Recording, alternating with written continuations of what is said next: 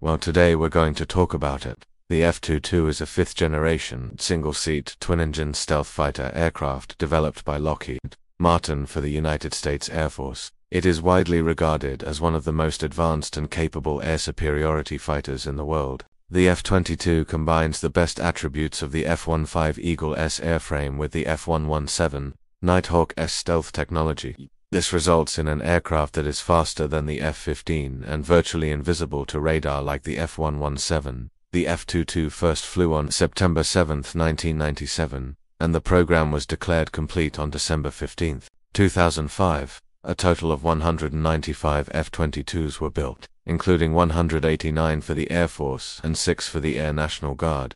The Raptor is operated by the United States Air Force and is based out of Langley Air Force Base in Virginia. The F-22 is designed to excel in air-to-air combat, but it also has strong air-to-ground capabilities for use in a variety of operational roles. It's not just a fighter, but a true multi-role combat aircraft. The F-22 was designed with stealth in mind from the outset. This makes it very difficult for enemy radar systems to detect and track the aircraft, giving it a significant advantage in aerial combat. In addition to its stealth capabilities, the F-22 is also Supercruise, meaning it can cruise at supersonic speeds without the use of afterburners.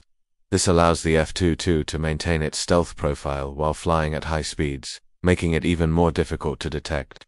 The F-22 is also highly agile, which allows it to outmaneuver and outturn potential adversaries. The F-22 is equipped with a number of advanced features, including an integrated sensor platform, an advanced display, and powerful onboard computers. These features give the pilot a significant advantage in terms of situational awareness, allowing them to track multiple targets and make quick decisions in the heat of battle. The F-22 carries a variety of air-to-air and air-to-ground weapons, including the AIM-120 AMRAAM and the AIM-9 Sidewinder missile. It also has a 20mm M61A2 Vulcan cannon. In terms of range, the F-22 has a maximum range of 1,839 miles, which can be extended to over 2,200 miles with 2 external fuel tanks.